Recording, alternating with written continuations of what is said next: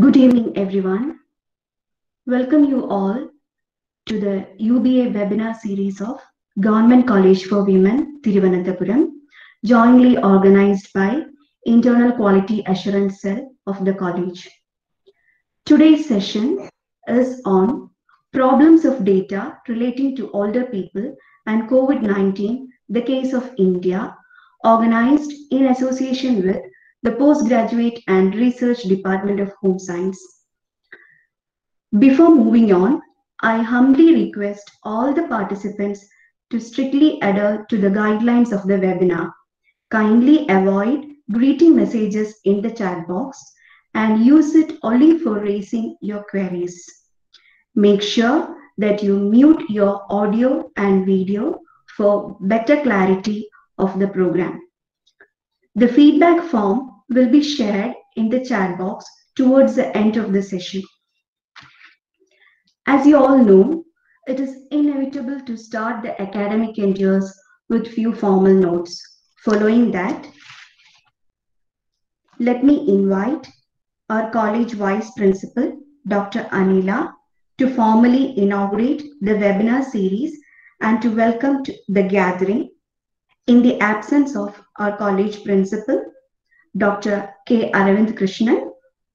Due to some technical glitches, he is not able to join us right now.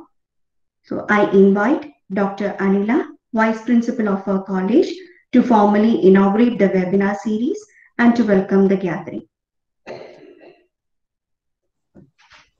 Thank you, Siddhartha. Good evening once again. Our chief guest, Dr. MEERA Madam, our former principal, Dr. Vijayalakshmi teacher, and all other participants. First of all, I welcome all of you in this webinar. Today, the world is witnessing the global pandemic disease COVID-19. Our country also started fighting against this deadly disease. A number of practices has been established by our government and health department to protect the people from the disease. I hope that MEERA Madam's talk is very useful and informative. In this occasion, I appreciate Dr. Siddhartha, UBA coordinator and IQAC convener, Dr. Dinesh Bhavsar and the Home Science Department and the entire team for organizing the relevant topic during this lockdown period. With all your presence, I inaugurate this webinar series with pleasure. Thank you. Thank you very much, Madam, for your inspiring words. Now, we would like to take you to an introductory presentation about the activities of the Unnat Bharat Abhiyan cell of our college.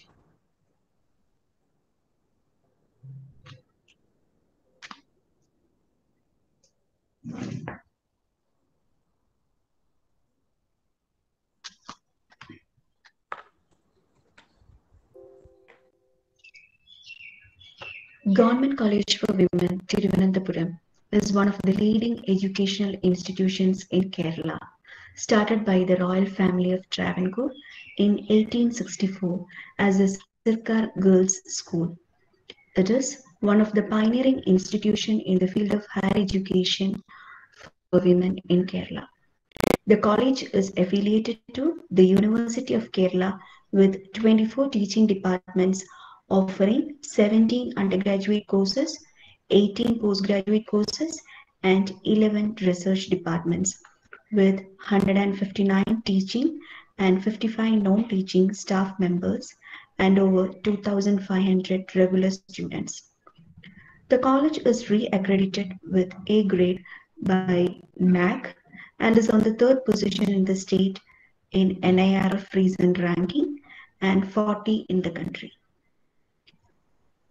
Unnat Bharat Abhiyan is a flagship program of the Ministry of Human Resource Development, Government of India, to reach out to the villages of the country through higher education institutions.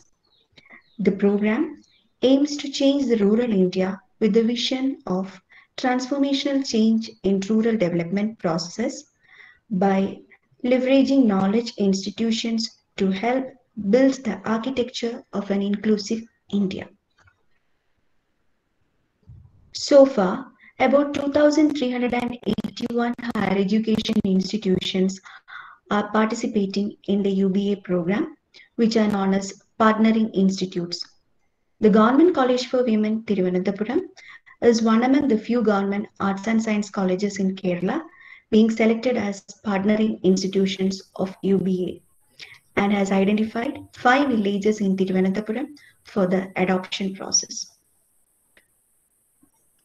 We started our journey in November 2018 with Indian Institute of Science, Education and Research, Thiruvananthapuram, as our regional coordinating institute. We focused more on the holistic development of the children in the adopted villages.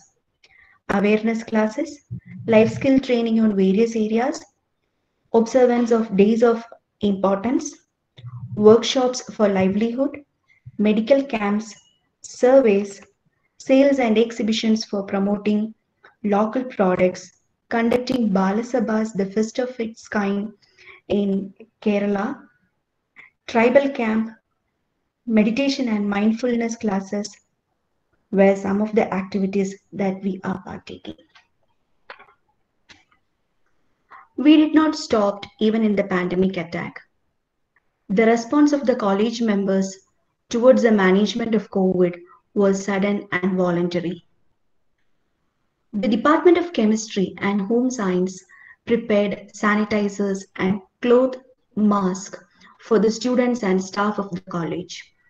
The need for enhancing COVID-19 testing capacity of the state of Kerala was an urgent call, and 2 faculty members of the Department of Botany who were trained in RT-PCR machines extended their support and resources to the Government of Kerala and shifted our machine to the state testing center.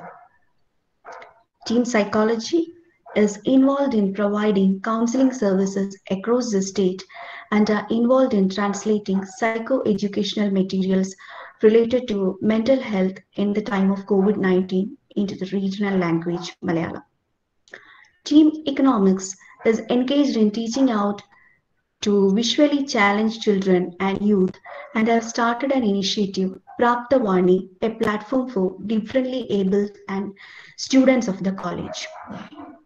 Many research scholars are involved in conducting studies related to the effect of lockdown and COVID-19 issues. Team NCC and NSS are wholeheartedly engaged in conducting various training programs, awareness campaigns, and online competition for the students across the country. We were able to reach out to those students who do not have facilities for attending online classes as well. The Anganwadi workers of MEERA Panchayat, one of the adopted villages of the college, has taken up the challenge given by the college in starting microgreen farming in the academic year 2020. It was overwhelming to see the kids of the entire Panchayat belonging to the Anganwadis growing the tiny green plants and walking towards healthy eating habits. And the journey continues. It was not at all an easy task for us to connect with the villages on a sustainable basis. But we have a vibrant team of leaders to guide us and support us to all the possible manner.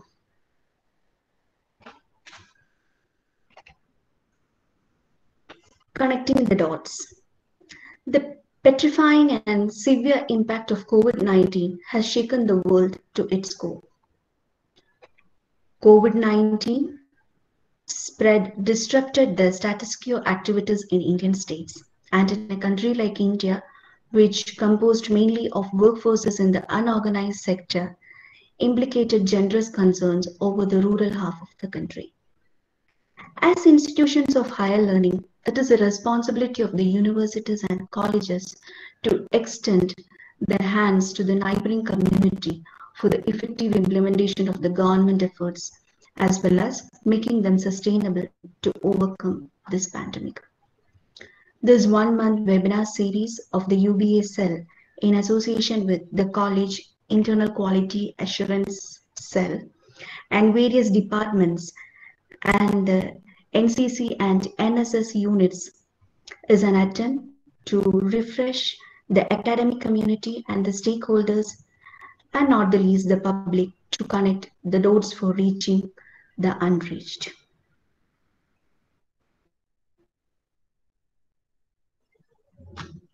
Thank you for your patient listening. The students of the Department of Music has created a video album on COVID-19 titled This Time Too Shall Pass. The lyrics of the song was by Srimati Raji T.S. and music by Srimati K.R. Sharma, faculty members of the Department of Music. I invite you all for this musical treat.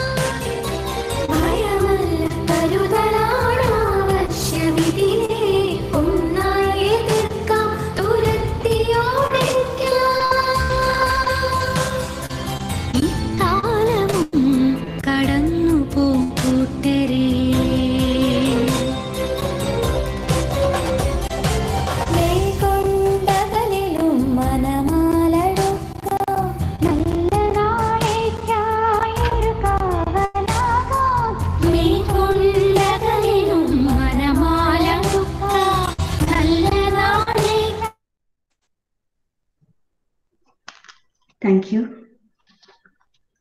I invite Dr. Dinesh Babu, Coordinator, Internal Quality Assurance Cell, for giving the felicitation for the event. Good evening, all of you.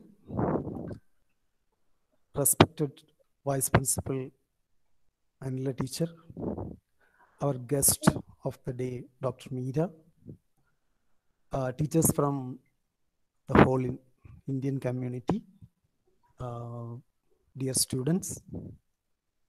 I learned that the whole India is now watching the Women's College program. So I appreciate Dr. Sitara for arranging such a wonderful program. Actually, she is coordinating the UBA activities, and the UBA activities increasing our quality of the college to higher levels. And we got 40th position in India in the NERF ranking, mainly due to the UBA activities and other activities coordinated by our teachers. And as she said, we have adopted 4 villages, and that is also working. And MHRD is also appreciating the activities of the UBA of Government College for Women. Okay, anyway, this program is, I welcome all of you, the whole teachers, all students from the whole India to the Government College for Women.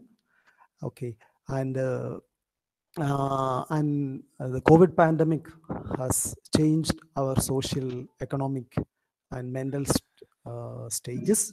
and we are all facing a lot of difficulties in life, and I hope, I wish this program will, this program will this program will enhance our immunity to overcome the social, economic, and mental and psychological problems. Okay, I wish this webinar series a success. Okay, thank you. Thank you, sir. Now, let me invite Dr. Minnie Joseph, Head of the Department of Home Science, for introducing the speaker to the audience. Good day to one and all. This is indeed an amazing experience for all of us sitting in different countries and in different time zones, yet in the comfort of our homes. It's indeed a pleasure for the Department of Home Science of Government College for Women to be part of hosting this webinar series. The department was started in 1958 by our beloved founder, Professor Anna George. Over the last 60 years, the department has grown by leaps and bounds. It now offers undergraduate course in BSc Home Science, 2 postgraduate degrees in Home Science, Extension Education and Food and Nutrition, and recently we have started the PhD program, all affiliated to Kerala University. Without much ado, let me introduce the speaker for the session, Dr. Aravinda MEERA GUNTAPALLI. Madam is working presently as a senior lecturer in global health at the Institute of Applied Health Sciences, School of Medicine, University of Aberdeen, Scotland, which is known for its beautiful highlands and the famous whiskey. Her area of research focuses on health inequalities and socio-economic status using quantitative methods and from a historical perspective. Let us have a glimpse at her educational qualifications. She's a highly accomplished lady. She completed her PG certificate from the University of Southampton, UK, her PhD in economics from the University of Tübingen in Germany. She has a double PG, a master's in population studies from International Institute for Population Sciences, and a master's in anthropology from the Central University, Hyderabad. She has worked previously as senior lecturer in public health of the Open University, lecturer in gerontology in the University of Southampton. She has worked as research fellow in various outstanding research institutes in UK, Europe, and India. She has many research projects which are funded by global agencies like the WHO, UNICEF, Global Challenges Research Funding, the Sports England, Southampton Policy Commission, the National University of Singapore, to name a few. Most of her projects have been focused in the area of uplifting the aged and the underprivileged. She has also served as consultant at the World Bank to assess healthcare utilization and health outcomes in India. Madam, we are indeed honored to have you on this virtual platform to share with us your thoughts and views on the topic, problems of data relating to older people and COVID-19, the case of India. Over to you, Madam.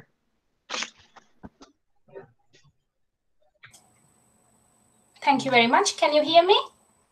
Yes, very much. Yeah, okay. So I'll share my slides and then I start my presentation.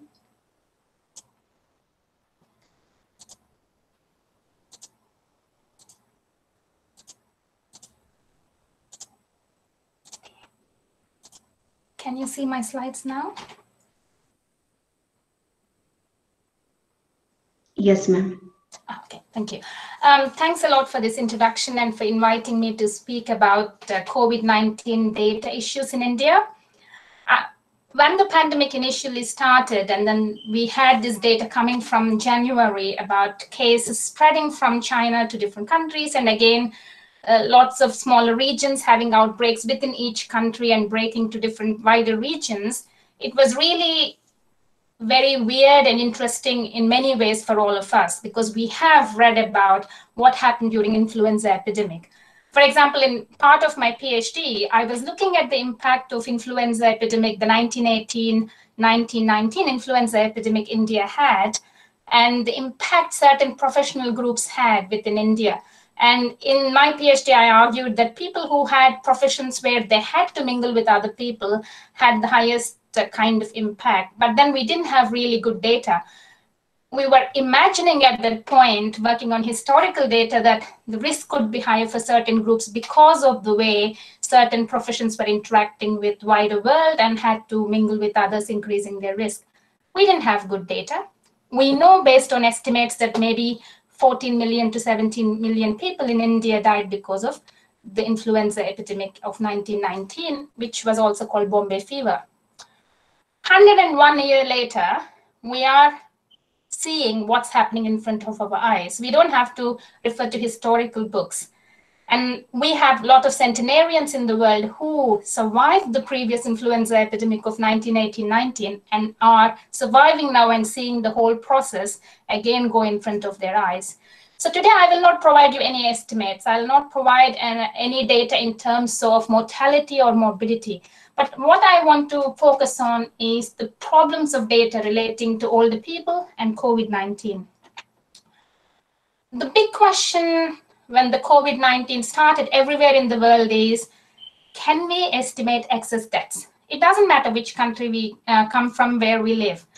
Almost all countries were worried about estimation of excess winter deaths. Even those countries like the UK, where mortality data is really, very strong, collected very regularly, there were still questions on, can we estimate excess deaths? So this question is much bigger in low and middle income countries like India, where we do not have stronger data collection system. So the big question is, how reliable are our data, and can we estimate excess deaths because of COVID-19? I would say, let's forget about COVID-19 for a while and just look at what kind of data sets do we have in India. So let's start with a simple question. How many older people are there in India? And then I would say, if you ask me this question, refer to 2011 Census India report, or the medium variant forecast based on the 2011 census report. So 2011 and 2020, we are 9 years away. So we only have the forecast data. And there are multiple forecasts, and each of those have 20 million older people plus minus. So it's really tricky to exactly know how many older people are there. So we have to rely on the forecast. The second important question you could ask me is, okay, fair enough, we have only estimated data from 2011 census report, but do we know the living arrangements of older people in India? Why is this question very important? Several countries, like in the UK as well, there were very strong policies about shielding older people. Shielding older people in a way that if they have multiple morbidities at a certain age or a certain kind of disease risk, they were not allowed to leave the house, and things were provided at house. Again, in care homes and care home facilities, older people are not allowed to meet their family members because of very strict shielding regulations. So we need to know the living arrangements.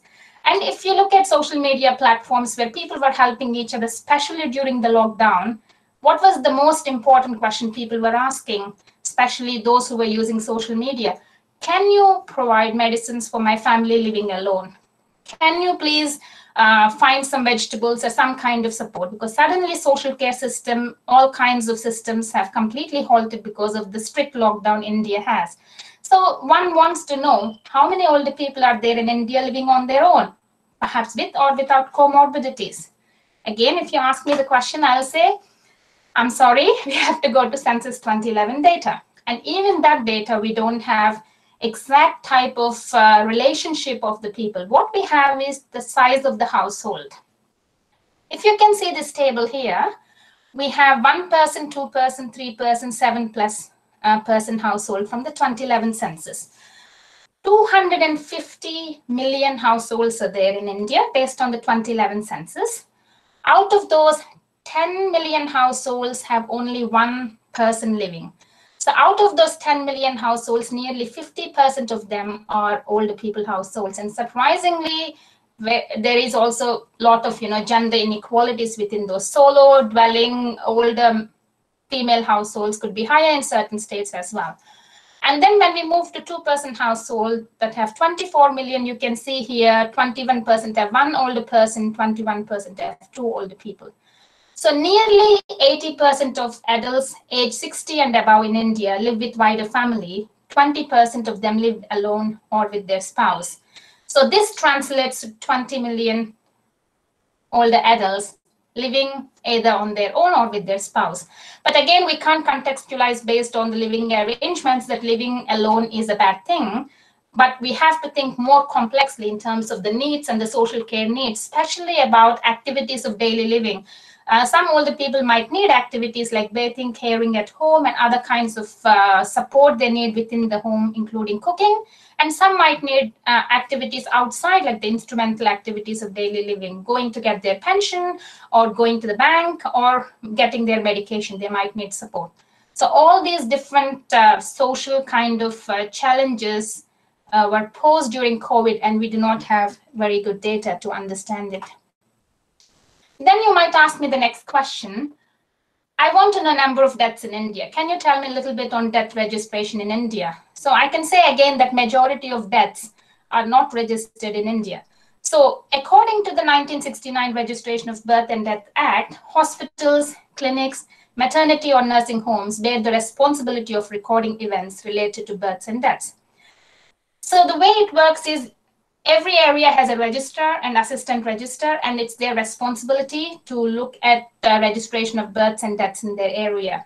So the area could be municipality, it could be panchayat, a government health institution, or local authority. Again, it's expected that citizens will on their own go and inform about a death or a birth within 21 days. Again, these deaths could be reported by Anganwadi workers, auxiliary nurse, midwife, or ASHA workers. Now, this is all very good in saying about the rules and regulations in India. Think about death registration in your own households. When do people register deaths of an older person? When there is a property to be inherited, when there is money to be transferred from the account of deceased person, or to claim death insurance payments. In all these situations, a record of death is required, and only in those situations, very often in India, a death is registered and death certificate is provided. And very often it goes like way beyond 21 days. So sometimes few years later also, when people want to claim or transfer a property, might change it. So what does it mean? Deaths of older people who might be poor, or women who might not have properties on their name, especially in older generations, might not have death registration. Then the second question is, okay, death registration is not very common. Do we know the exact cause of death? How robust is the medical certification of cause of death in India? Again, this was introduced in 1969, initially in smaller sections, but from 1989 onwards, this medical certification of cause of death in India has been a bit more expanded. So the way it works is WHO designed questionnaire on hospital deaths or non-institutional deaths have to be filled by a medical professional attending to the deceased at the time of terminal illness. So again, Office of Registrar for each state collect all the state level data, and then they send it to the central registry office. So then they publish annual reports. So 22% of registered deaths, I repeat, 22% of registered deaths, only 22 are medically certified cause of death data. So how complete are the data? Within that 22%, you can see here for different states. For example, Andhra Pradesh, 14.1% of deaths are medically certified. Once we move to Telangana, Tamil Nadu increases. In Tamil Nadu, 43.3. Very surprisingly, Kerala has only 11.1. I expected, given Kerala's track record of data collection, I thought this might be really higher, but I was very surprised. And Maharashtra has 38.9.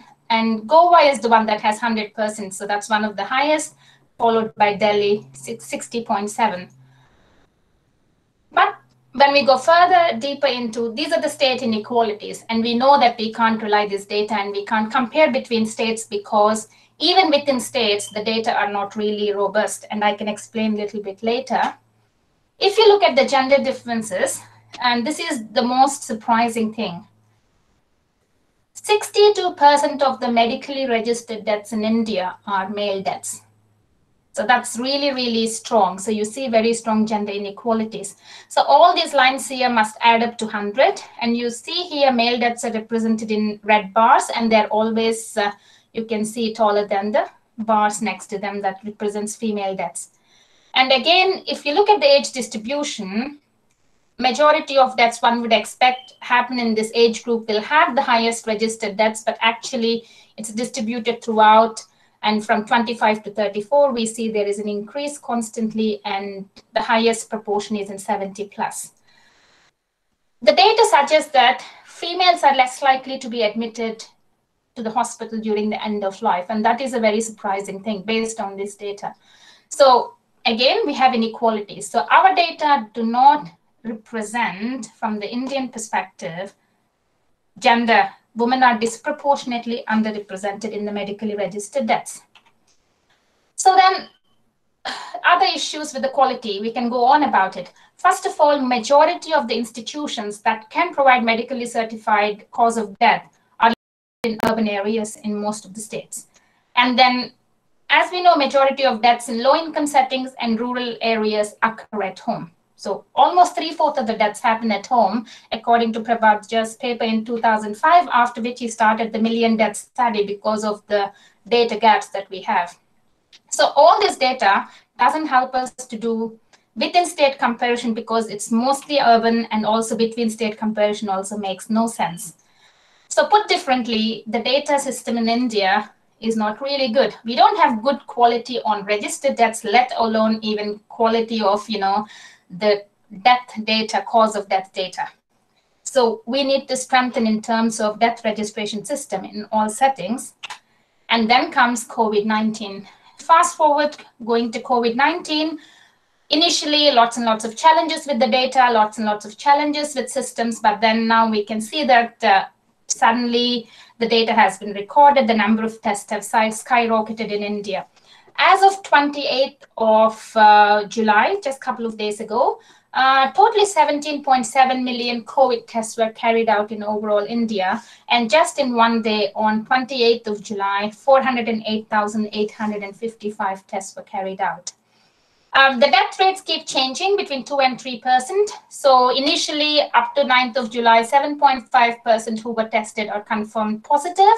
And out of the total, 0.2% died. That is 2.7% of positive cases.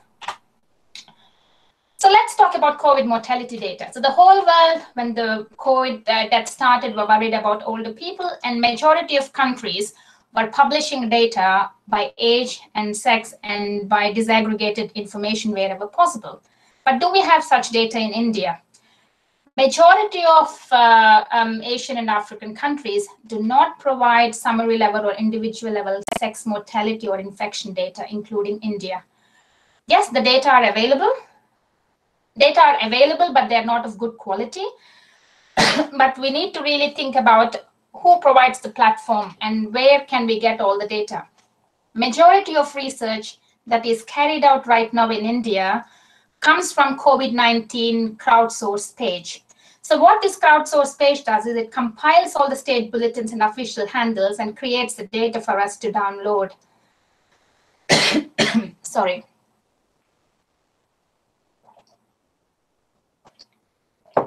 As of 29th, as of yesterday, there were 12 different data sets one could use by different time period. And then we have to merge all the data sets to do the analysis. So on the 9th of July, 794,842 people were positive, according to the compiled data of this COVID-19 web page. And then from 29th of July, already you can see yesterday, the cases have increased to 1.5 million. 21,623 people died by 9th of July, and then that increased to 35,000. So the number of confirmed cases have increased, almost doubled, whereas the number of deaths haven't nearly doubled, but they have still increased a lot. So this is the daily data. As you can see here, from the 30th of January, Kerala had the first case, if I remember correctly, and then the cases started spreading to different places. During the lockdown, it was not really strong. Once the lockdown ended, the cases, daily confirmed cases, are going up. And you still see in the graph that the trajectory is still upwards. So these are the daily cases rather than cumulative cases. And the yellow line here represents the daily recovery. So the gap between the daily confirmed and daily recovery is increasing, which is not really good. But then again, we have to see what happens in the future as well. It looks as if the gap is widening here, but it's difficult to say because there are lots of fluctuations. So we do have daily disease data as well. So this is the death data from the 30th of Jan. Once again, until the end of the lockdown, it was going okay, but then subsequently the deaths have really increased. And on the 18th of June, there was a massive spike of 2,000 deaths in one day in India. Again, recently there were more than 1,000 deaths in one day. So the deaths are still in an increasing mode. And this brings the question on missing age and sex data. So majority of papers that use these data sets, so majority of papers you see on COVID-19 use the data from this platform I just showed. They all go to the COVID-19 India, all researchers and media sometimes. And then what happens is download the individual files. The CSV format is available, so you download them and then you conduct analysis. And there was a very interesting paper that was published on equal risk and unequal burden, gender differentials in COVID-19 mortality in India. I don't want to present the results, but what I want to show is the data quality that we have. So as of April 10, 2020, we can see that the age data is available only for 15.2% of all the cases and 51% for all the deaths. Fast forward going back to May 20, you can see that only 14.3% of the data of the cases that have age data, have demographic information, and also with the case of deaths, only 17% had. And then back then you can see the case numbers were very low, 112,000 and 3,433 deaths. So what happens now? Moving forward, what we have is a massive number of cases here. So we have increased our deaths to 35,000 and the number of confirmed cases to 1.5.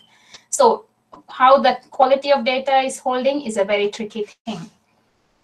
What most of the papers have done in the estimation is they assume that the age-sex distribution of cases with the missing information is similar to the age-sex distribution of reported cases, which means, for example, here 51% of data is available with the information on age and sex, but then the other 49% have no information. We don't know how old they are and what's their sex. So in this case, we are assuming that the missing data age-sex distribution is similar to the data that has some of the data. But we know from other records, including the data I showed on the medical cause of deaths data, women are underrepresented and also rural areas are underrepresented.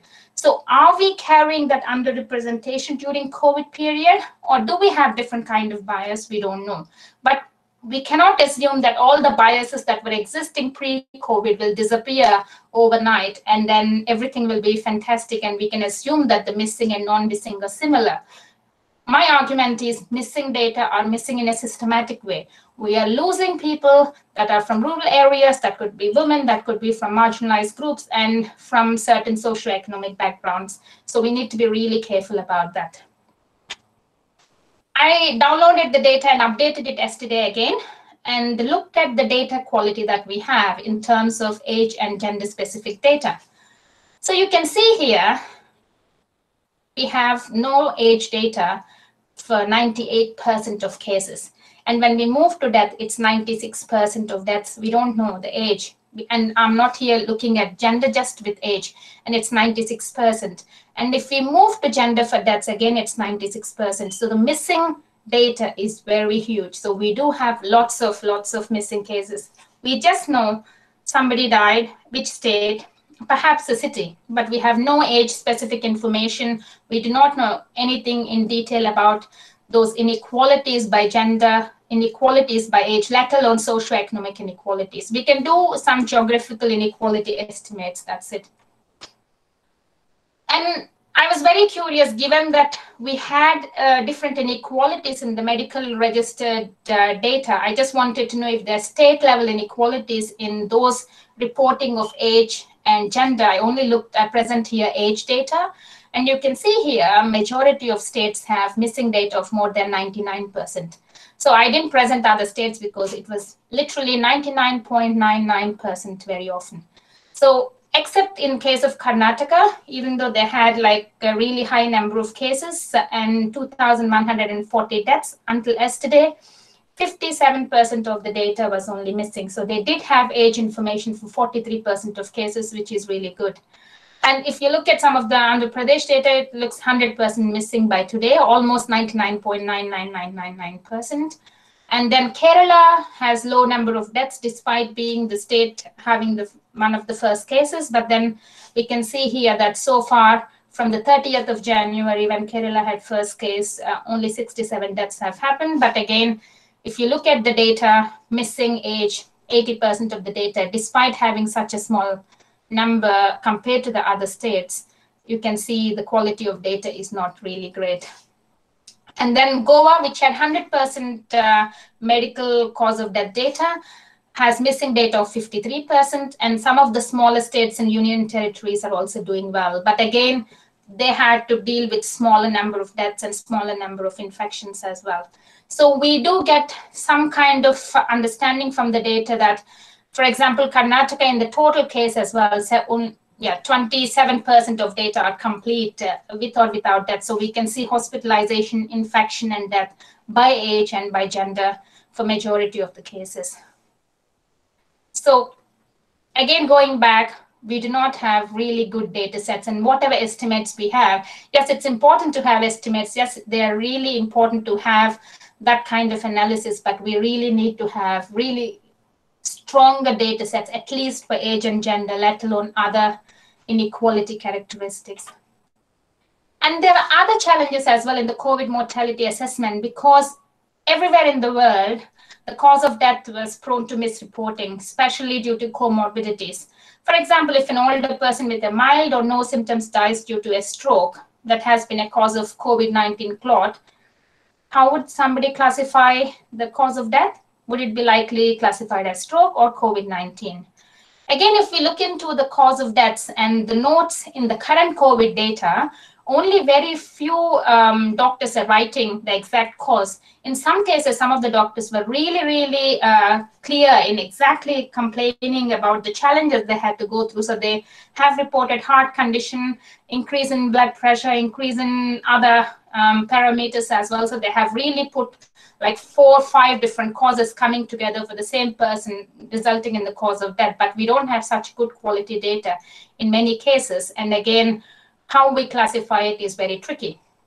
Again, death of an older person with COVID-19 and other non-communicable diseases. If somebody joins a hospital with a different kind of condition and then die because of COVID, how the classification is being made is again a little tricky, because if the symptoms were really severe for heart condition or other kind of challenges, would all hospitals put it as a COVID-19 death? Again, we do not know. And then often the disease were not tested for cause of death, even in hospital settings.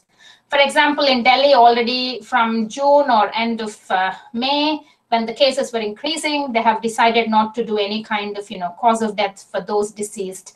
So people who had no symptoms or little symptoms of COVID-19 were not classified into COVID-19 deaths, even though they have died in hospitals. So we do not have really good quality data. And again, we don't know much about care homes in India because we don't really talk about them. In global kind of discussion, care homes play such an important role about the risks posed to older people in care homes. But again, we don't have much information or data coming out of that settings from Indian perspective. The other thing I've done to assess the quality of data is looking at the number of aggregated cases. So imagine you have a data set. You assume that if there are 1.5 million people who are positive, there are 1.5 million cases in the data. It doesn't work like that. So sometimes certain states have sent data, not for individual person, but a bulk, a group of people. The group could be 20, 2,000, or 8,000. So that's why here I just put these graphs here for various states. You can see in the case of Andhra Pradesh, some of the data sets moved up to, one cell, so one line could represent up to 1,800 people. In case of Assam, there were different episodes of them going almost up to 8,000 cases in one line. In case of Delhi, again, you see almost up to 8,000 in one single line. So they combined everyone together into one single line. So again, you see in the case of Goa, it's looking good. Jharkhand is looking good. Karnataka has a bit, but not as high as other states. Telangana also has clustered data. Tamil Nadu also has clustered data. And Uttarakhand is, again, not having too much of clustered data. So this also tells a little bit about the quality of data collected, where individual cases are not present and data are sent in bulk, sometimes with groups of cases combined together, where it is impossible to understand the complexity of the data or any other socio-economic, any other demographic information or gender differences as well. And then there are other cases that we heard about COVID data being untraceable. For example, a lab in Hyderabad lost 3,000 database, so completely untraceable, and they're not part of the data set. And within the data, there are also lots and lots of other challenges that have nothing to do with the data itself. For example, initially when COVID started, there was low testing or no testing because the test kits were not available. And then initially there were lots of discussions about imported tests failing at times, and they couldn't either meet the demand or quality issues. So for example, somebody was tested 4 times, and then they would be kind of having random 4 different tests, 3 types of results, positive, negative, unknown kind of. It was like very, very challenging at the start. So the data will be also challenging because of those aspects as well. And also many people still struggle to find a test in many cities and towns or villages as well. So in villages because of infrastructure, and in cities because of the population density and high number of people going for tests. So the tests are running out. And then also repeat testing data. So who handles repeat testing? Will they enter the data in a similar way? What happens with the data update? Again, we have to check very carefully. We don't have any information on that. And lots of missing tests, as I just showed in case of Hyderabad. 3,000 tests disappeared. And all of you must be hearing a lot about the rapid antigen test and the reliability, especially coming from the Delhi perspective, that lots of people say based on the rapid antigen testing, sometimes false negatives could be almost up to 47, 48%. So the positives will be positive, but the false negative proportion could be higher. So the data we are seeing could be very underrepresented in case of even those who are tested. They could be falsely being classified as negative because of the rapid antigen test. But these tests are really, really good in scaling up the test in very short period of time in very quick, low resource setting as well. But now private labs are given the possibility to do COVID testing. More and more private labs are entering, and then governments are giving prize. So again, knowing how sometimes the private system work, how much of the data will go into the real kind of monitoring database is to be followed and watched. Government asked ICMR to look at the accuracy by mathematically assessing how many samples were symptomatic. Again, we are relying more and more on mathematical modeling rather than the data reliability. Given that there are multiple types of tests in India, we need to have a systematic way of understanding what is the gold standard versus the other tests, and then think of other ways of improving our database. And that brings to the next point of inequalities in healthcare in India and relation to older people. When we look at the data set, sorry, Excuse me, Meera, your screen is not visible now. Could you please make it visible? Okay, I'll restart it again. Maybe I'll share it again. Yeah, thank you. Yeah, maybe the and thanks for letting me know. Yeah. Okay. Can you see it now? Is it? Yes. Yes. Okay. Okay. Excellent. Yeah. Okay. Great. So inequalities in healthcare in India is other aspect we need to think of. So in most of the settings, we have the difficulties in providing the 4 A's of health, which is accessibility, availability, affordability, and appropriateness. And this is already pre-COVID. We already struggle with these 4 A's before COVID, and these challenges become really, really important now in the COVID period. People living in rural areas and poor settings often struggle to find accessible or affordable screening, even for small common diseases, so let alone complex COVID tests. And during the lockdown and curfews, several people struggle to get their medication, which has increased risk to mortality and lowered quality of life as well. So COVID situation has increased the other forms of risk, not only COVID-related risk, but other forms of risk because of stress, lack of medication, and other aspects as well.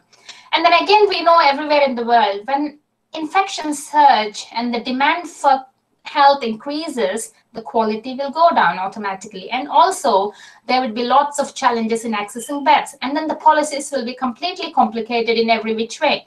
So, for example, initially, even in countries in Spain or other kind of settings, people were saying older people might not be given ventilators.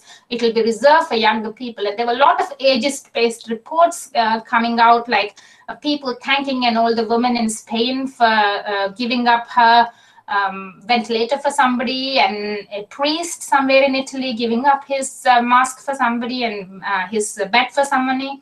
So it was like really taken as the great sacrifice that older people can do to younger people. And the question is, why should somebody sacrifice for someone? Why should, we be ageist in our thinking? So these kinds of challenges in terms of beds and who gets bed, again, in India could depend on socioeconomic status, could depend on various other factors as well. So one needs to look into the pre-COVID existing inequality data to understand what could go wrong within those settings to avoid suffering and inequalities in a massive way. And this is what I always say about invisibility of death and disease among poor and old. Poverty is a very painful thing, and it is very, very complex in later life when resources are restricted even for basic survival. And we know from the cumulative disadvantage theory, inequalities don't just continue in the same way across the life. Inequalities accumulate as we get older. And these inequalities become really stronger when we move later in life and will impact our health, our survival, and various other aspects. And we can see this from the life expectancy data of the world. So the global data very clearly shows inequalities within countries and between countries. But what happens to the poor people in low and middle income countries? They live often invisible lives. Their deaths are not heard, their deaths are not seen. We don't know what's happening with their life. Even though their lives are very painful often, we completely don't see them. It's completely invisible, and then life just goes on. And these are some of the things we need to really look into. The combination of ageism and invisibility because of poverty has to be looked into very, very carefully, especially during COVID period. And then that brings to what is there in India at the moment to support some of the people in below poverty line. So we have the Pradhan Mantri Jan Arogya Yojana, PMJ, that was launched in 2018 after changing it from Ayushman Bharat, National Health Protection Mission. So it can provide up to 5 lakh rupees a year per family. And 32 states and union territories were part of the scheme, and 10.5 crore people have received card last year. And it might have increased this year because the report hasn't been released. So we only have the 2020 February report released. And we can see here there are different types of insurance models within India. There is an insurance mode, a trust mode, a mixed model.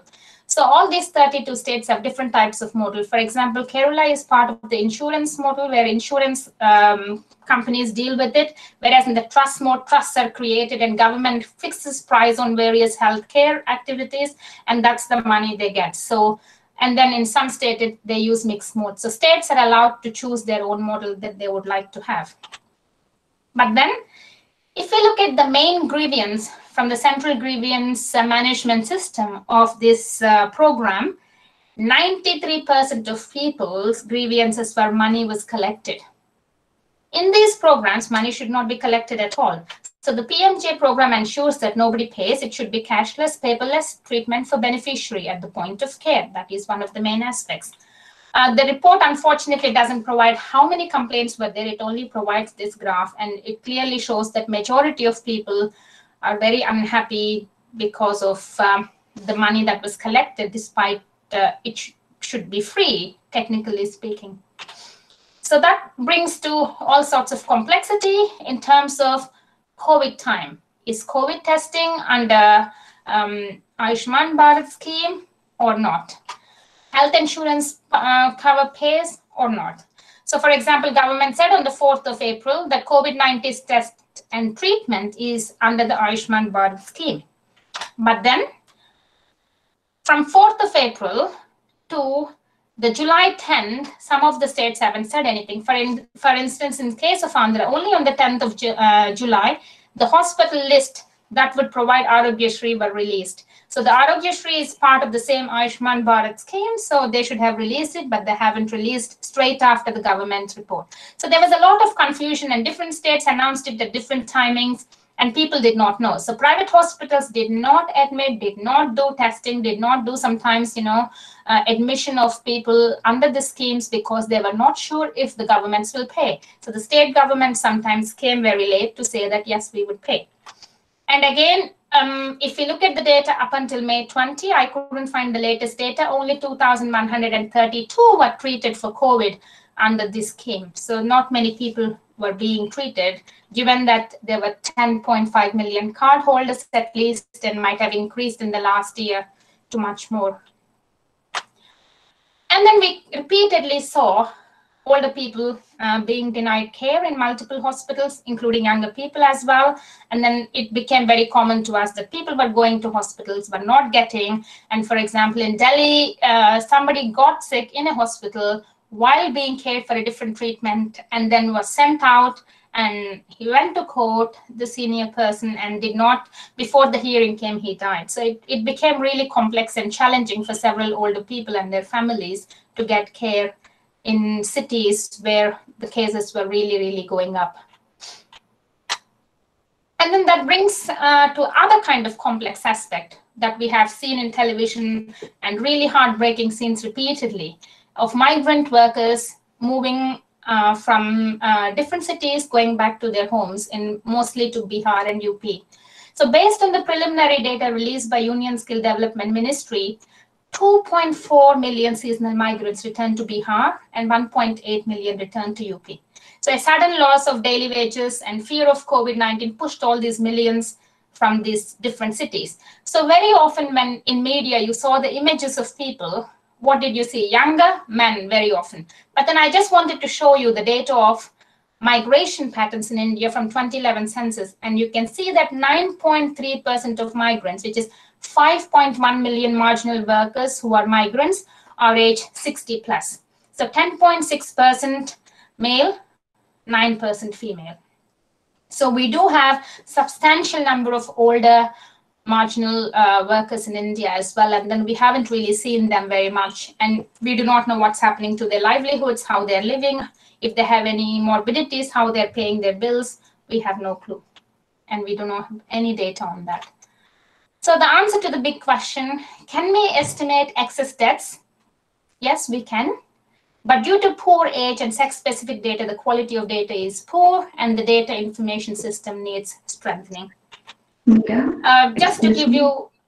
Excuse me. Yeah. Once again, I'm so sorry. You need to start the presentation again. I'm so sorry. Oh, sorry about that. Yeah, I don't know what's... I'm nearly done anyway, so just one more slide, so I'll reshare. Okay. Can you see it now? Yes, thank you. Okay, yeah, thank you very much. So answer to the big question is, yes, we can estimate excess deaths, but due to poor age and sex-specific data, the quality of data is poor, and the data information system needs strengthening. But there are also other positive things for older people. The media is a bit worryingly sometimes focusing on negative aspects. We know that 105-year-old woman in Kerala recovered from COVID-19 in 9 days. We have similar stories from various different cities and states. Also in Mumbai, 100-year-old recovered fully. But then there is a very, very interesting piece of news I've read about a 106-year-old man from Delhi who survived the Spanish flu in 1918 and now COVID-19. So several centenarians in India would have the memories of what happened during the 1919 influenza pandemic, and then they would be seeing what is happening now. So we would have a wealth of information from there on the strategies country has taken then and the strategies we are taking now as well.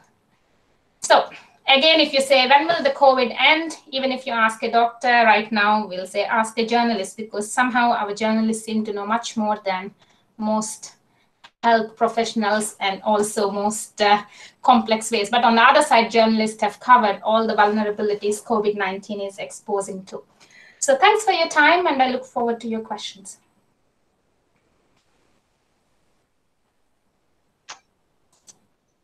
Yes, thank you very much, Meera, for the wonderful presentation. And there are a few questions, obviously, from the students. I think, is there any studies related to safety or immunity among institutionalized aged population? No, right now there are no studies about immunity, even in regular population. The kind of debate is still very, very complex, and we haven't seen much of immunity-based studies as a strong evidence. Okay. But the evidence is changing on a daily and weekly basis at the moment. So, is there any gender difference when it comes to the COVID attack? If yes, why it could be?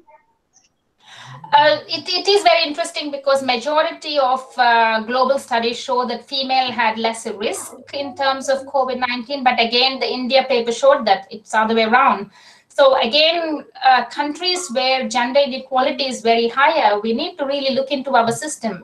We always complain that it's the COVID-19 that makes our life miserable. And I say, no. Let's go back and see pre-COVID what was happening in our society. What were the challenges we were facing? Societies where gender inequalities could be higher might be predisposed to higher risk for women. So these are some of the aspects we need to look into. But globally,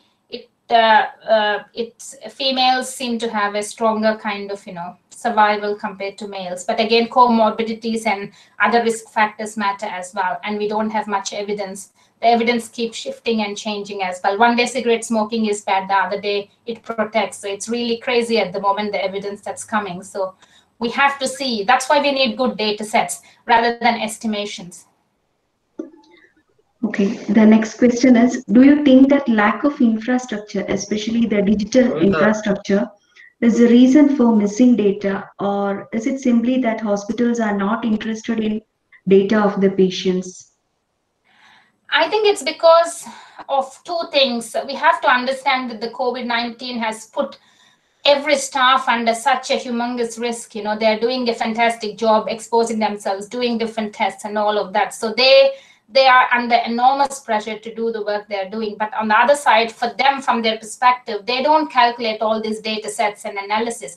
So maybe a little bit of awareness on that might be helpful. And also on the other side, there might be data sitting in all these local areas and they might not be sending all of them also.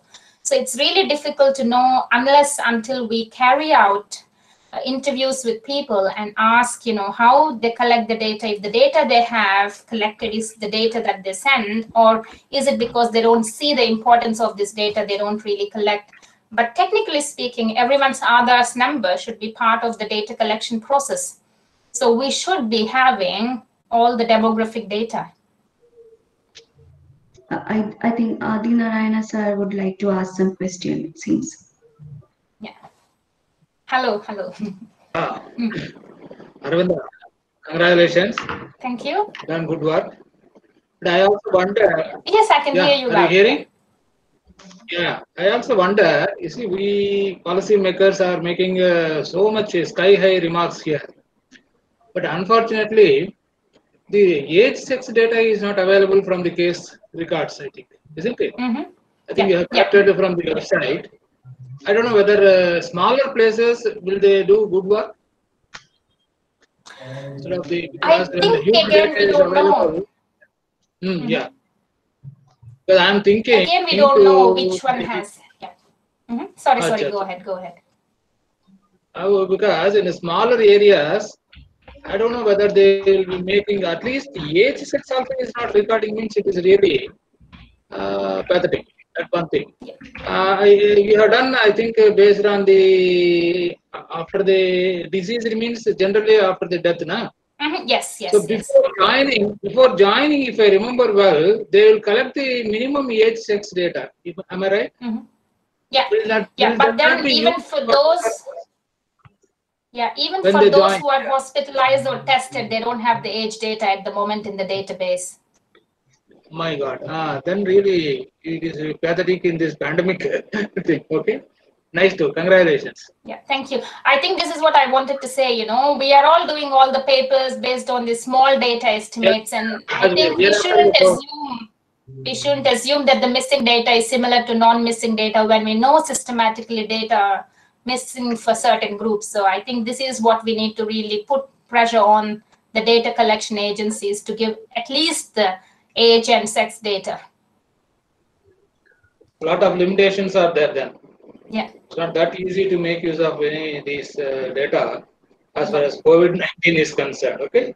Nice. And that is why I keep worrying all these papers that use big estimates and big modeling. But if you have such a huge missing data, we are really expecting things in a certain way, and this massive assumptions, and everything is based on assumptions at the moment in India. Majority of the data are based on assumptions. So I think it's already COVID. thousands of papers published here.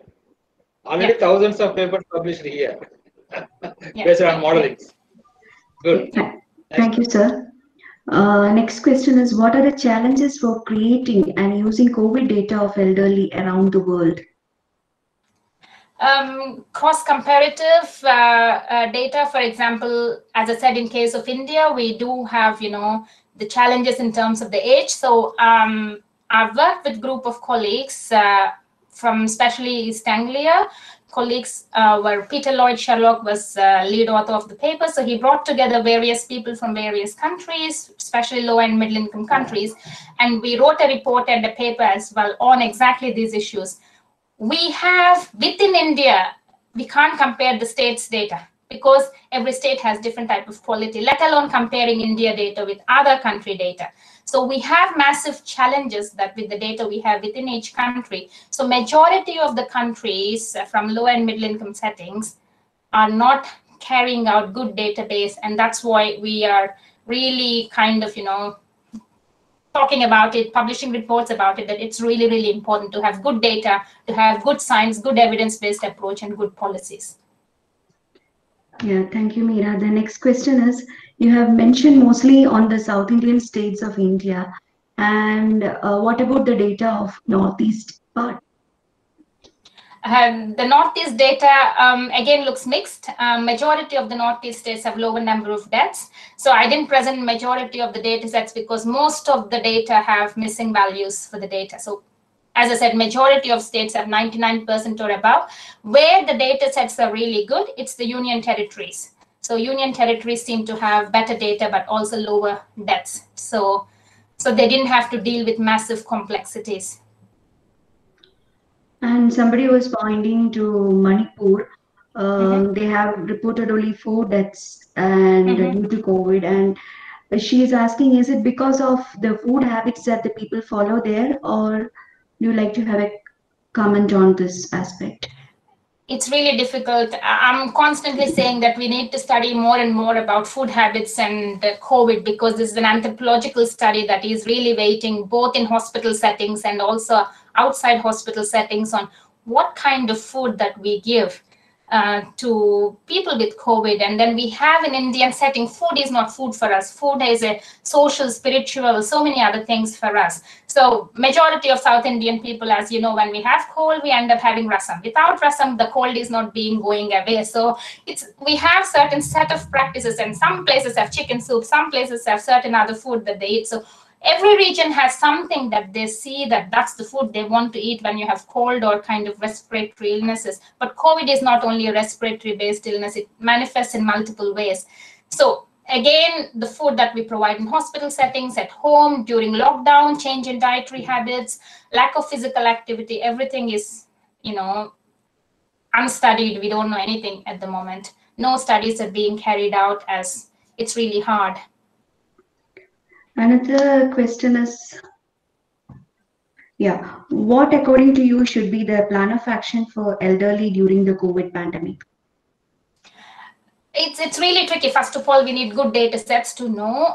There are multiple ways. One is COVID specific, like exposure to COVID is one thing. So who gets exposure to COVID? So if people have social care challenges, for example, if someone has to go from external household to somebody's house to provide regular care, because care at home is one of the most popular options for older people, the risk could also increase for them. So again, it's really, really complex. We don't have data available to understand the risks among older people and also in care home settings. So the most important thing I would say is data collection and also understanding the social care requirement needs of older people at this stage. Medical facilities, especially in case of comorbidities, reducing the risk is the most important thing at the moment.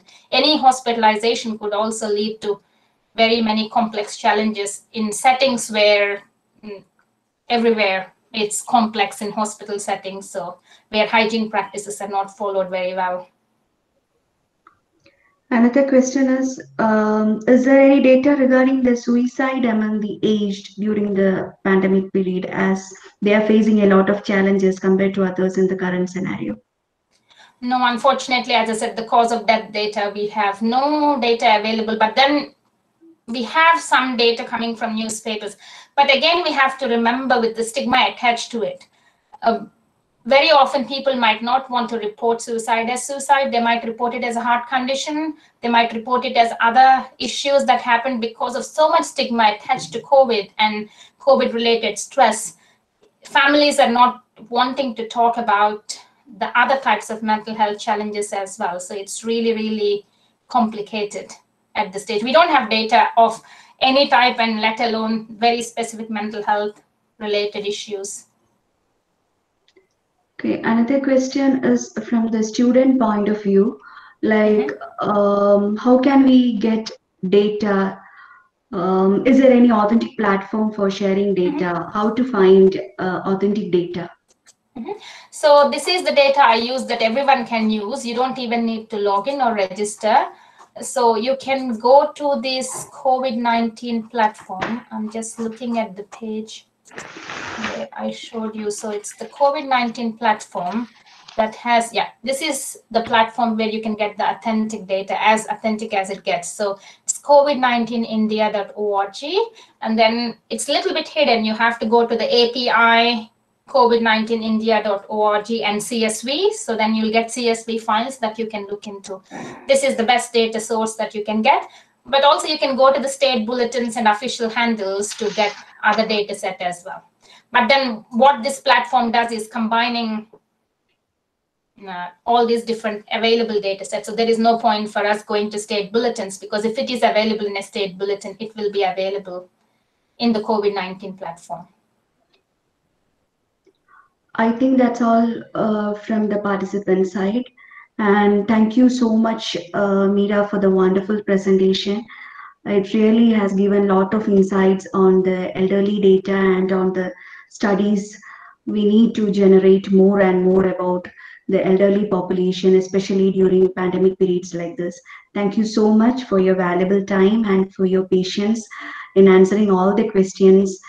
And thank you so much. Thank you. It's my pleasure. And thanks for all the really interesting questions. Keep sharing the questions if you have any questions, or if you have better data, always get in touch with me. aravinda.guntapalli@abdn.ac.uk, or you type my name, you'll find my email address. So, Bye-bye. Bye. Thanks a lot. Bye-bye. Okay, thank you. Thank you very much. So to wind up, on behalf of Government College for Women, UBA Cell, the College IQAC, and the Department of Home Science, I express my sincere gratitude to all those who joined us today for this webinar.